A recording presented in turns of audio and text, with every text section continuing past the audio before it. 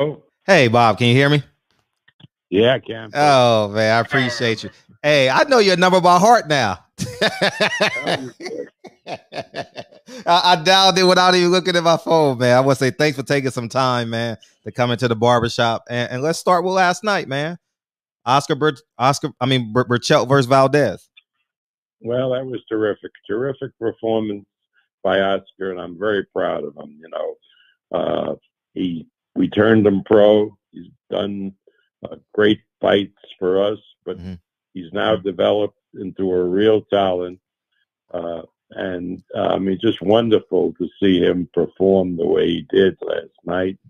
I'm very proud of him, and it just shows uh, how these new uh, great trainers and the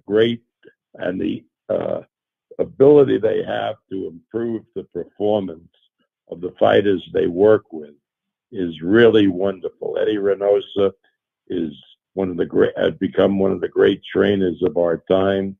Uh, Same way, Coach K, who is the trainer of Shakur Mm-hmm. Stevenson, is becoming a premier trainer, and everybody was bemoaning the fact that the old school trainers are dying out, Mm-hmm. and now we have, the new trainers, and if anything, they're the equal, if not better, than the trainers we had before. Yeah, I definitely would agree. You said we just spoke before we went live, and you talked about Burchelt had all the advantages, but Oscar Valdez had what? Had the smarts, Mm-hmm. uh, the intelligence, and the fortitude to take his skills and beat a guy who had clearly all the physical advantages. Mm. And that's wonderful. And that's a testimony to the kid and how he performed, and also to the trainer who schooled him for this fight. Mm. You got to give a lot of credit to Eddie. Very much so. Uh, Very much so.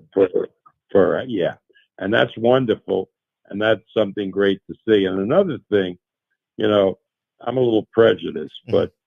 but you take the television commentary. They're a great blow by blow, or in football, play by play guys like Al Michaels Mm-hmm. in football, Joe Tessitore in boxing. Yes. But the real thing, because I've been in the bubble now for since March, since actually June when we started the bubble, and I've had headsets on. And the thing that's amazing and really is spectacular is the analysts. I Mm. mean, Andre Ward and Tim Bradley have come on so great. Uh, they make watching and listening to a telecast really an experience. I mean, uh, I know I'm a little prejudiced, but Andre and Tim have done such a remarkable job explaining boxing to people who are watching these fights. And you know what? As much as I disagree with Timothy Bradley and Andre Ward sometimes, I would say that they are probably the best right now. I think Showtime needs to get a little bit younger, a little bit more hippier. You know, Fox is it's got to do it for Forget TV. hippier. They got to have knowledgeable people Mm-hmm. who can communicate what's really happening. Mm. You listen to Andre and Tim, and I take a lot of pride in it, because when they first started, I took them aside and I said, "Don't be afraid to be technical. Mm. The people will understand. You'll be able to explain the technical aspects, just what happens in football. Right. You know, you listen to Tony Roma when he's an analyst, or Troy Aikman, or the guy with Al Michaels, Collingwood. I mean, they explain things that people can understand and can see the inner workings Right. of an event. Mm-hmm. Andre and Tim, I really give tremendously high marks to. All right. Yeah, I would